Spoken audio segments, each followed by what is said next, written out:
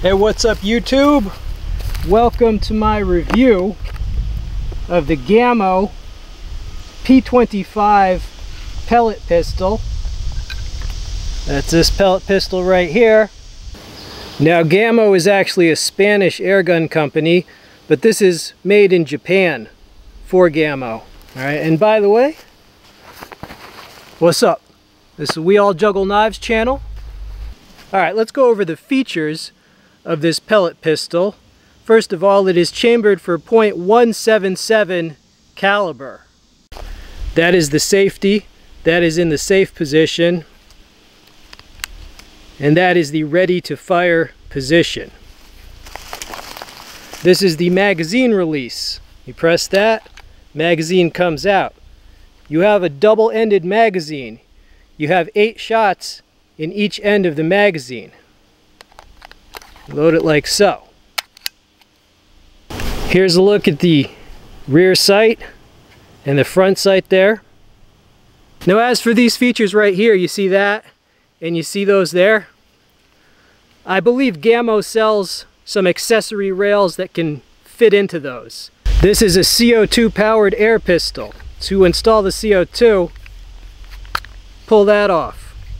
All right, now unscrew that and the CO2 will go in there. So it goes in here.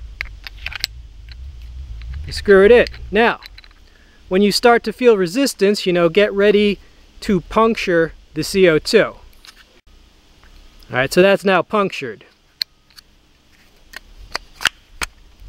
The magazine has a little diagram show you how to load the pellets, right? So, this is now ready to fire.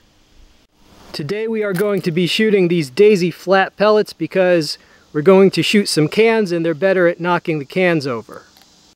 Alright, we got a vegetable can over there. You see that? I want you to be able to see this too. Okay, so let's take this out. Alright, there you go. Alright, I set up our can one more time. See that? Let's take it out.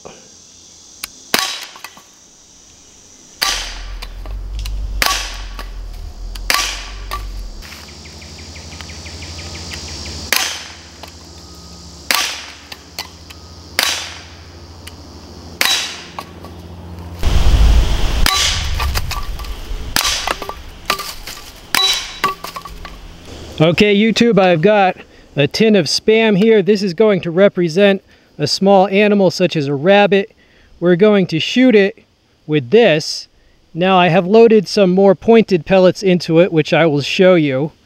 Right? So I've already fired 16 shots from this. Right? So that's how much the CO2 is used up.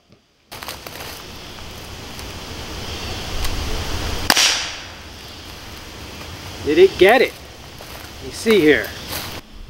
Okay, I removed the label so you can actually see better where it hit. So it hit right there. And it did not pass through though. It went through to right there. And you see it, the pellet is kind of poking out that way.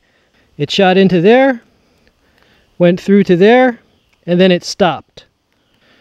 So, you can kind of judge for yourself if you would rely on this for hunting. Me personally, I would like something more powerful for hunting. I prefer overkill for ethical hunting. But that's the Spam test. Interpret it as you will. Now for the Spam test, we did use Hypermax RWS pointed pellets. All right, now, Gamo says to use only flat or domed pellets. All right, let's clear this up. These definitely work in the pistol. What you should not do is use pellets that are longer than the chambers in the magazine, okay? These are not longer than that, so they feed fine. Some pointed pellets might be too long. Now, as far as how many shots you're going to get for one CO2, you're going to get roughly 3 magazines, right? So that would be 48 shots, roughly. And after that, you could still get more shots in, but the trajectory is going to be going down quickly. Now, as I said, this is blowback action, so the slide actually moves back when it fires. I want to show that to you. I'm going to show you a close-up, right? I don't know how well you'll be able to see it because it happens quickly. But here's a close-up of that blowback action. Watch closely.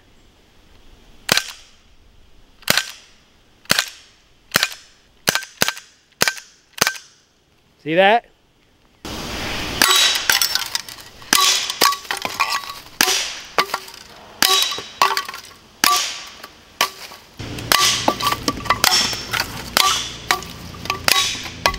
Final thoughts on this Gamo pellet pistol. There's definitely some things I like. This has a rifled steel barrel. It's going to be more accurate than a smoothbore BB pistol, that's for sure. Manufactured in Japan, I'm fine with that. They actually make very high quality air guns over in Japan. As for that blowback, it's a mixed feature, okay? It does take extra CO2 to power that blowback, right? However, it does give this a bit of recoil, which is more realistic, especially if you're using this to train younger people. Maybe you're training them to get them ready for real firearms, so, you know, that added realism is a benefit. Overall, I would recommend this for target shooting and for just good, clean fun, outdoor recreation. If you're looking for the least expensive case that can fit this along with pellets and CO2, it's this case. All right, it's got these closures here. I'll include a link to that. Again, the least expensive, it's convenient. Okay, I do hope you enjoyed this video. Underneath the video, I will include links for your convenience. This was about $90 when I purchased it. Check the link for current pricing. All right, what's up, my people? This has been We All Juggle Knives and Air Guns. I'm out.